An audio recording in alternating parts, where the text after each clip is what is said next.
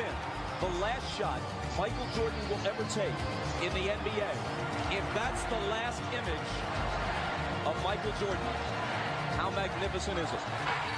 But Air Jordan is one step closer to taking the court again. It is the talk of the nation.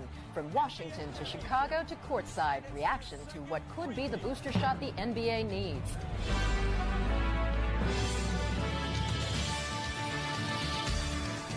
It is 7 a.m. in Washington, 6 a.m. in Chicago, where the news is being made this Tuesday, September 11th.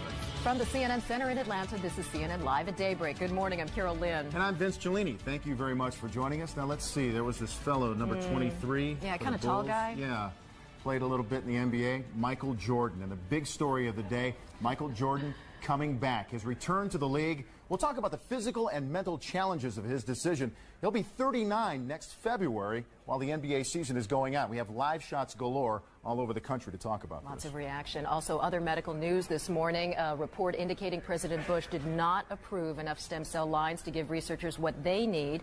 Elizabeth Cohen got up early this morning when the news broke, and she's going to explain all of it to us. But what do you say we start?